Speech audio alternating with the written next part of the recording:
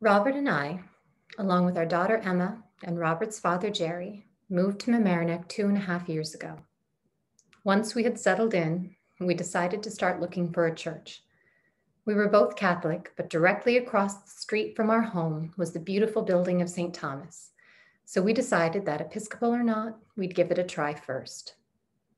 That first Sunday, we heard Carol or Tammy preach and spoke with them after the service. I was incredibly impressed with how Carol remembered our names immediately. And on top of that, they were both women, a welcome change for us. In the parking lot outside, we approached Eric, the music director, to ask about the music program, something that was very important to us.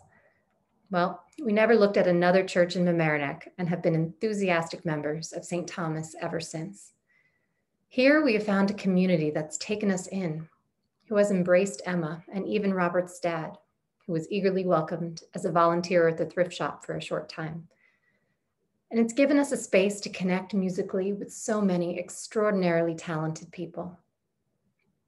We give to St. Thomas because we want the life of this church to continue for years to come, and for other people to experience the warm welcome into this community that we did.